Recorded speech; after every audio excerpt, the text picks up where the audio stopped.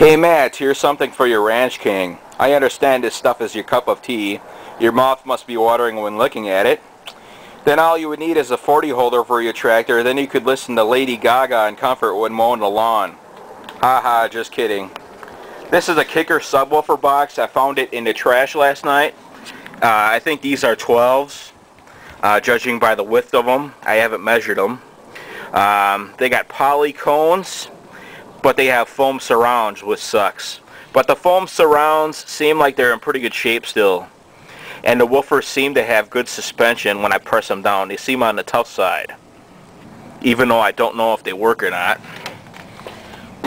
The only problem is this woofer on the bottom here. This woofer on the bottom towards the concrete. This cardboard crap that's on the frame of the woofer that surrounds the woofer is peeling off. But the woofer surround is still in pretty good shape. All this crap needs to be done is glued on there, which is not a big deal. And for a bonus, this box also has a Phoenix Gold M44 large amplifier mounted to the back of it with screws. I checked on eBay and this amplifier, a working one, sold for 157 bucks.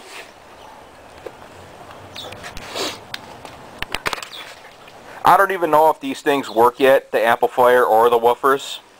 I sort of have an idea to test them out.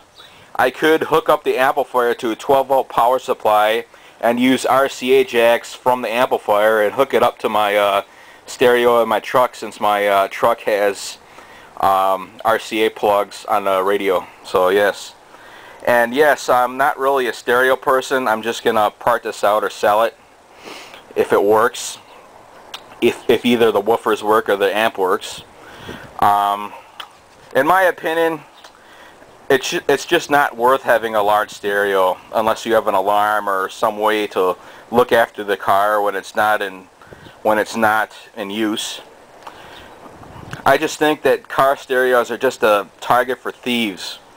My brother spent a lot of money on his car stereos. They got ripped off. Yes. I'd rather just have a cheap CD player and just a couple of small speakers. But I'm not really much of a stereo person, even though some people are. Besides, I like to listen to my music at a comfortable level, so that way my ears won't get bothered. Sometimes I can't stand it at the bar listening to music. But yes, hopefully I could get some decent weather so I could try this stupid thing out on my truck. Like I said, I could hook up the amplifier to a 12-volt power supply instead of hooking it up to my battery. Then I could use some AV cables and run them from my car stereo in my truck to the amplifier. So yes, hopefully these things will work. I got them in the same trash as I did the chainsaw, which is bizarre. And that concludes this video. Bye.